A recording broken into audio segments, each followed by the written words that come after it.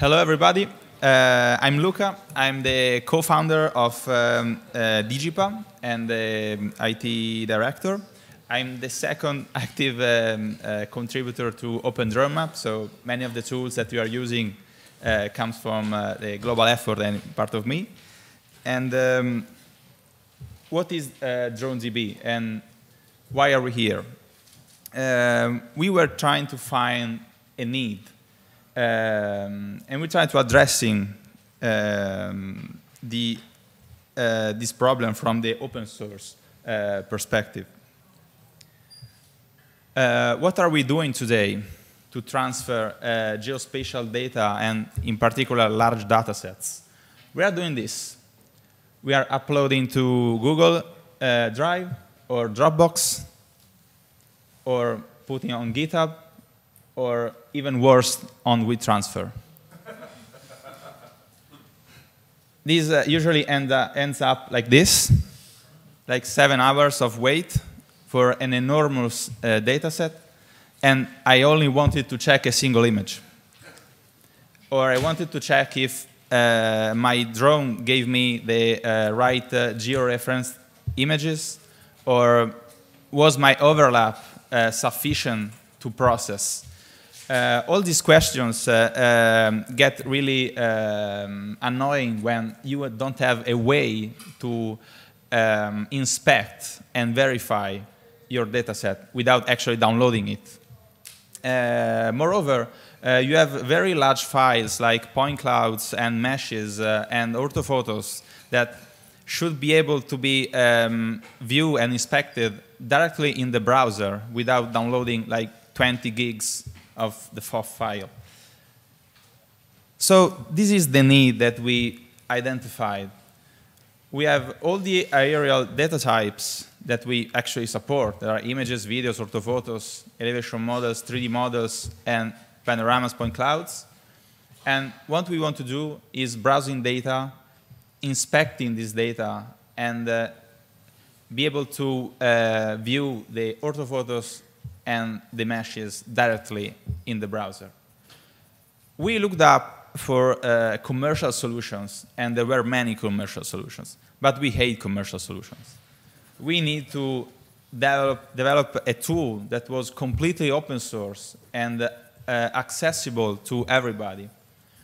So we started developing this with the organization and dataset structure in mind. So somebody can create an organization, upload a data set it private or public, and you can just share a link to the data set or a subset of that data set and just view it without any problems. So what's DroneDB? It's all of these things. It's open source. We are actively developing it every day. It's well supported, so if you need some support of it, we have commercial support and open source support without any problem.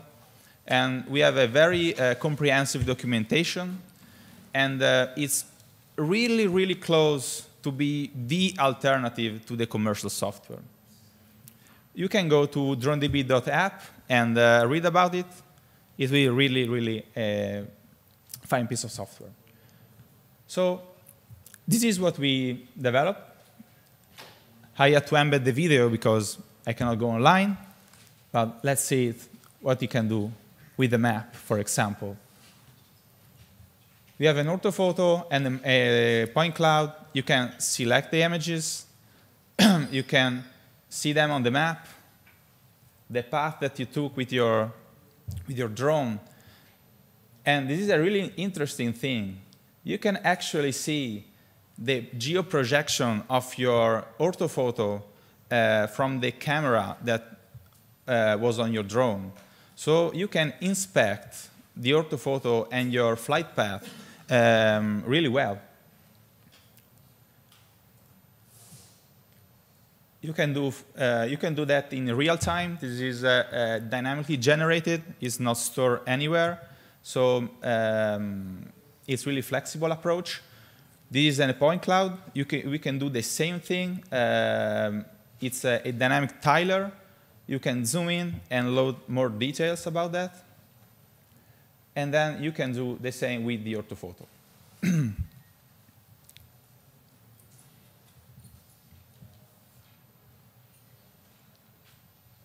So you can zoom and increase the details. You can do the same with the mesh, for example, using Nexus. This is a 3JS browser. And it's all dynamic generated. So you just give somebody a link, and he will be able to browse your mesh and your point cloud. We actually have a point cloud example here. I think this is the first one.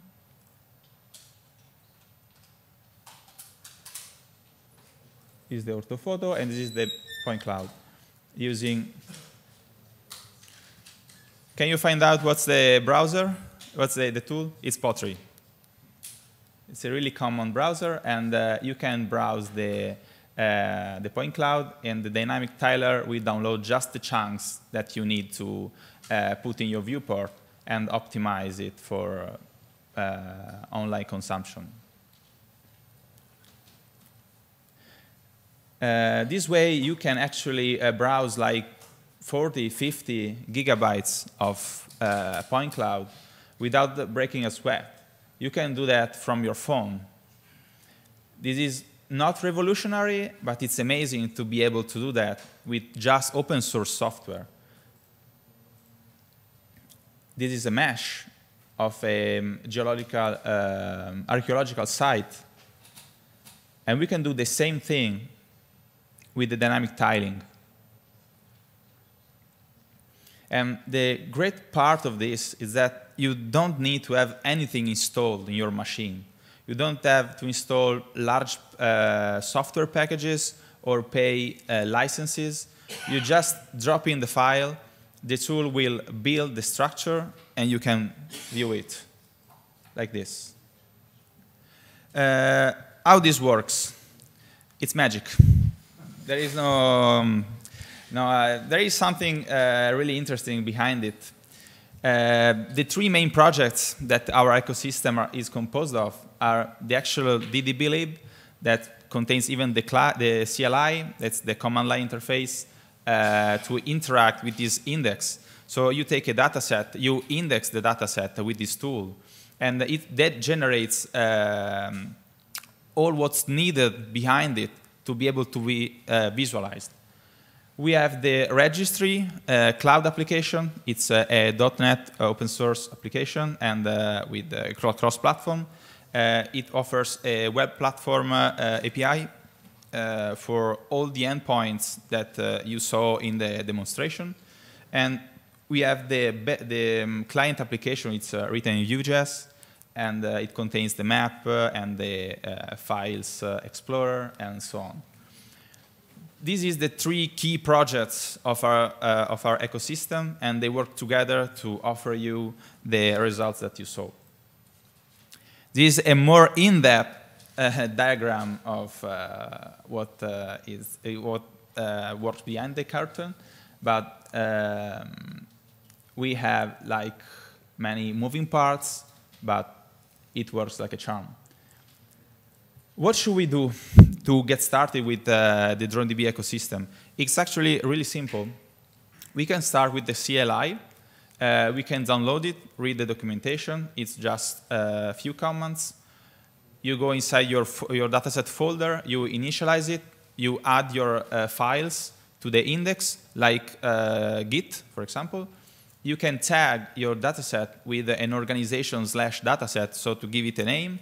And you can query info about the files that were added to the index. After you do all these things, you can share it with a public instance of the cloud applications registry, or with a locally hosted one. There are really few commands, but really there are many more commands to do all these things.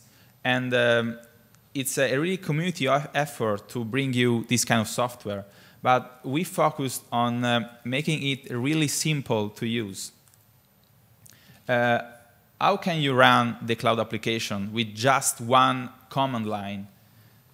If you have Docker, you can just run it from the Docker images, from Docker image, and give it a storage folder when it will store all its data, and it's OK. It will run. You will be able to log in with default password, default credentials, and you will have all the features that were shown in the demo. You can even run it natively, because thanks to Microsoft, we have .NET that is able to be compiled natively across many platforms. So we can actually compile it for Apple M1, to Linux to Windows. Every platform is supported. And you can run it just like this. There is a possibility to add a more complex configuration, for example, to add a cache layer with Redis, or to connect to a MySQL or MariaDB database or Postgres, changing the configuration. And you can do pretty much everything editing the config. But out of the box, it works with just one command line. This is a startup output of registry. And it will give you some useful links that will help you develop for this platform. For example, it will give you a Swagger endpoint to document the API. And there are health monitoring solution and the background jobs processor. Because when you upload, for example, a LAS file, it will get built with EPT. And this process is monitored by our backend solution. We can actually see a use case for this. For example, this happens really often. We have a local data set we just took from our drone, and we need to see and inspect it on the cloud. You can just add the files and tag it with a remote tag, organization tag. This will make you able to push it to the remote endpoint and inspect it at the remote endpoint. It's great because you can edit your local dataset and then push the changes to the remote one, and vice versa. You can remove, add, and edit the files in the cloud application and pull those changes from your CLI. It's useful because sometimes you have a large dataset, you push it, you do some modifications. For example, you move folders, you delete bad files, you find out that a couple of files were broken or there were some problems. You can do that in the cloud application and then pull those changes directly on your local dataset. And this can be done from many people. So you can actually sync the dataset across the entire organization, both remotely and locally. And we are really glad to have this. And this is the integration with WebODM. I don't know if you know it. I think you know it. It's Piero software. And it's the web interface for ODM. We have a plugin for DroneDB. You can configure the login and password of the instance. And you can import the files directly from DroneDB. It will put them, work on them, and after that, this is the pull interface. You choose the organization, you can choose the dataset, you choose the folder, and you can go verify and import. After that, after the process, you can share to DroneDB. So you don't need to have very large storage on your WebODM instance, because you can just share that to DroneDB and let him take care of it. And that's the output.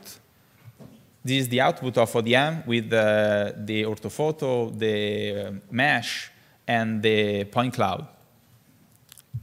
We have a really tight roadmap, because we received many requests about support of file types and data annotation and many other things. But we are focusing on a few of them that we consider really important for our roadmap, for our software. The first one is a metadata system.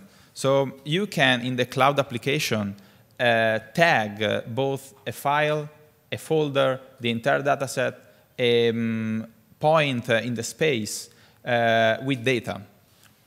Here is an example about writing who flew the drone, for example, the pilot, or if there was good weather or bad weather, or, for example, to add some kind of notes about what we are doing and the description of the project. Half of this feature is already present in the CLI. We are just writing the cloud interface to use that. But I think this will be really useful for our software.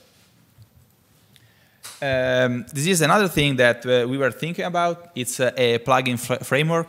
The software alone is not sufficient. We need a way to expand it without taking inside the core, for example, proprietary things or not crucial things. So you write a plugin framework. You allow other developers to attach to your software and improve on it. And this is the final one. It's the processing pipeline. It will be amazing if you can do everything inside DroneDB. You upload the images directly, and you process them in a pipeline. You can actually convert the point cloud. You can cut the point cloud. You can export everything from the dataset directly in DroneDB. So adding a processing pipeline capability, we could achieve this. And it will be amazing to leverage projects like GDAL, PDAL, and ODM, integrating them in the platform. I'm sorry if I went so fast on this presentation, but the time is really tight. The first time I tried to write the slides, there were like 100 slides, and now there are 30. So I think I missed many things. But if you have any questions, I'm here to ask them. Thank you very much, Luca. Thank you.